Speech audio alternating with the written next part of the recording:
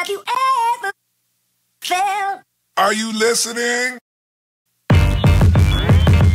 Damn.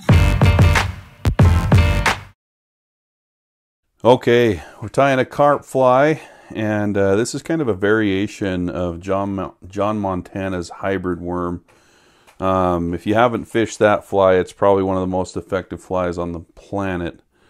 And this is kind of the version that I like to fish. But I've been adding a little bit of a variation to it that makes it just killer. As you can see, I don't have a hook in the vise right now. I've got one of these bobby pins, and I've got it clamped in way up here just because I want it a little more rigid, and I'm not going to use much of it. What I'm going to do is I'm going to tie a little tiny bit of marabou onto this piece of chenille. So I've got UTC 70 denier thread, and I'll just dress that. I'll take a piece of this ultra chenille and just tie it right on top.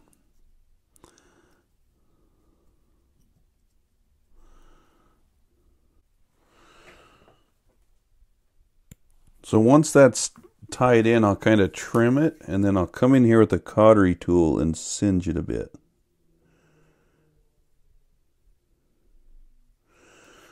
It kind of creates a little bit of a ball so that thread won't want to slip off of there as easily. Then I'm going to take a piece of marabou that's nice and full, like this one that I have, and kind of pluck some of the marabou from the base. And so I've got this clump of marabou. I'm going to trim it all so that the butts are right there in my finger. And then what I'm going to do is I'm just going to tie those right on there.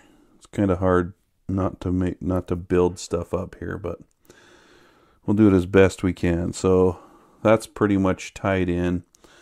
And so now what I'm going to do is I'm just going to take my thumbnail and I'm going to pinch it right here and then just break it off. So it's just a little marabou puff. You can do damselfly tails the same way with olive. Anyway, once I get there, I'm going to take a little bit of this loon cement and I'm just going to cement my knot. Some of it seeped into that chenille, that's fine. And it will want to roll around on you a little bit. And then I'm just going to throw a hand whip in there, or you can use an extended whip finish tool. If you ever do a hand whip finish, you got to make sure that you glue that knot because it's not going to be quite as tight as the one with the tool. Okay. So pull that off. Once that dries, it's going to be a super durable connection. Okay. So the hook that I have in the vise is a Gamakatsu SL45 saltwater hook. And the reason I like this is because you're using a lot of the same techniques that you would be using actually for bonefish. So this hook is designed to ride hook point up, and it's super, super sharp. And it's flat black. I like that too. So anyway, I'm just going to dress this hook with some UTC 70 in red. And I'm going to wrap it all the way down the bend just a little bit.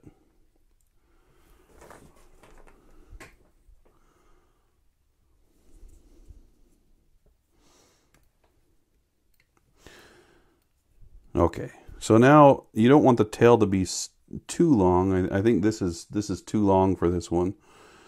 So I'll kind of measure the length of the body to the tip of where the marabou starts, and I'll tie it in right there.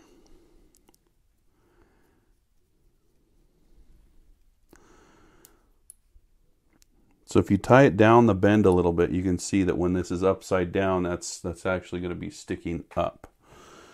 So, you know what? I forgot to tie the eyes in. So let's just go back and do that really quick. No big deal.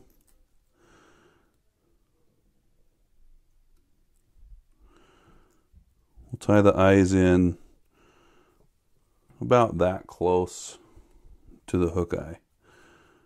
Now you can use 140 thread for this if you want. I'm just using 70 because that's what I had at the desk.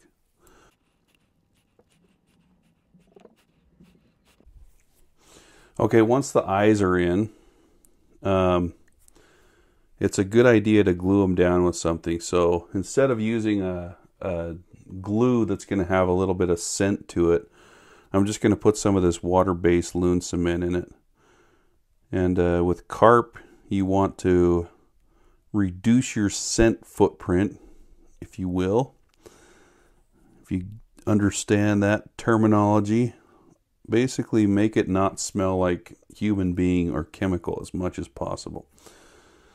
So anyway, got it glued down a little bit, and what I'm going to do now is just kind of lay that yarn or the chenille over the rest of the body and tie it down.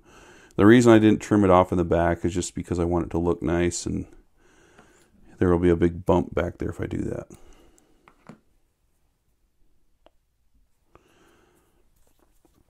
Okay, for the body of this fly, it's super simple. I'm just taking tan antron, tying it in right here,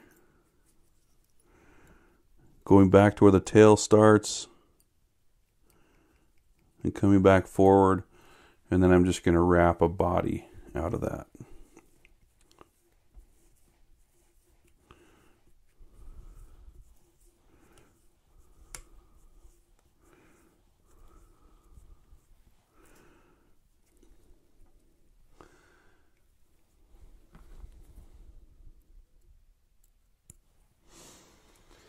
Okay, now for the soft hackle.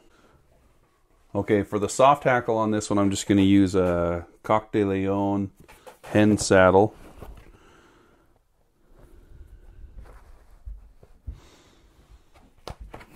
This one's actually speckled brown, but speckled ginger or speckled copper olive, all those colors work really well.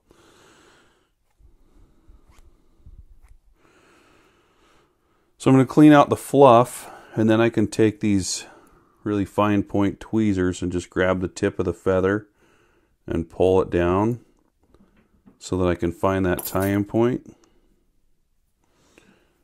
It's a little bit easier to do it that way than with fat fingers like I got. So once I have that tied in, I'll just wrap that forward to my thread, trying to keep them swept back as I do it. It's a little bit easier said than done.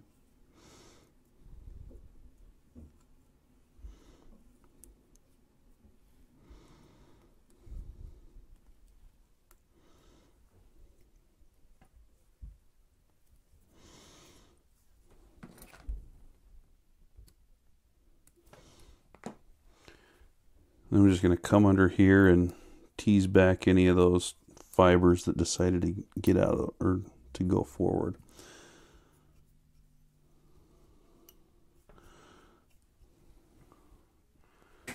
Alright, that's pretty much it. So all you do now is just advance your thread forward and whip finish it.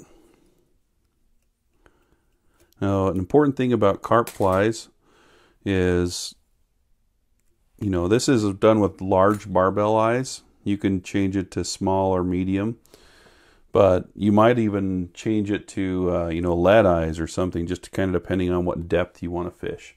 This one's designed for about 2 to 4 feet. If you're fishing for in deeper than that, I would recommend going with a little bit heavier eye, but that's the beauty of it.